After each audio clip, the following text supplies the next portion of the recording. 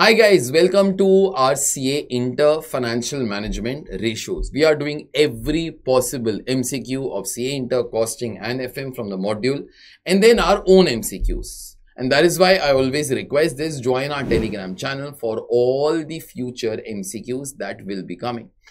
We have made our own MCQs, so therefore the question bank that you all have with you is quite good. Remember that MCQs forms a great part of your examination paper now, and that can be decisive whether you are going to be doing good or not. Okay. And the major use of these videos is only one. Before I say the answer, you should be commenting, else it's of no use. Okay. So let's do it. So the question for today is something like this. Bring in the question, please. Calculate operating expenses from the information given below. Okay. What information we all have? Sales is 75 lakhs. Okay. Rate of income tax is 50%. Net profit to sales is 5%. Cost of goods sold is 32,90,000. Interest on debentures is 60,000. And I got to be calculating what as a balancing figure? Operating expenses. Operating expenses will actually mean admin and S&D expenses. So, 4 options, bring them please. 41 lakhs, 8,10,000, okay. 34 lakhs and lastly 33,90,000, okay.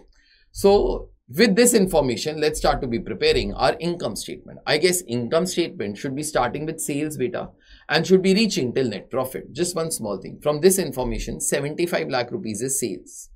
Apart from that, your net profit ratio is 5%. Take your calci, 75 lakhs into 5% will be giving you 3,75,000, I guess. So, yeah. So, that is going to be your net profit. Net profit by default always means net profit as per P&L account. That means a final profit. That means PAT. So, therefore, in this case, your PAT will be 3,75,000.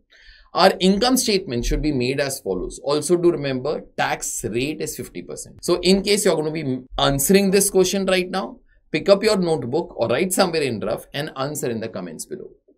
This is the time for it. Pause the video and do that.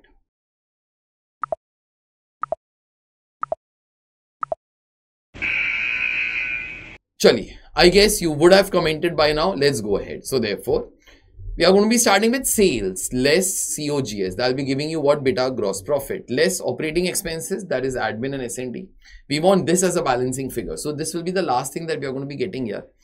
Further, that will be giving you EBIT or PBIT, profit before interest and taxes, or earnings before interest and tax. Okay, less your interest over here.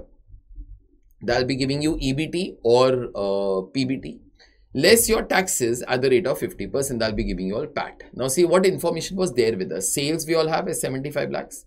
Less cost of goods sold, that is there with us. So therefore, gross profit you can compute as a balancing figure, 42,10,000. Now, operating expenses we want to be computing as a balancing figure. So now let's start off the things from down. So therefore, PAT that we spoke is sales into 5% as net profit ratio is 5%. Okay, so 3,75,000. Now taxes are 50%. So therefore, if PBT is 100, taxes are 50, PAT will also be 50. So therefore, your PAT and taxes will become same. That is, both of them will be 50-50. So therefore, 3,75,000. Added, this will give you 7,50,000. Interest was there as 60,000.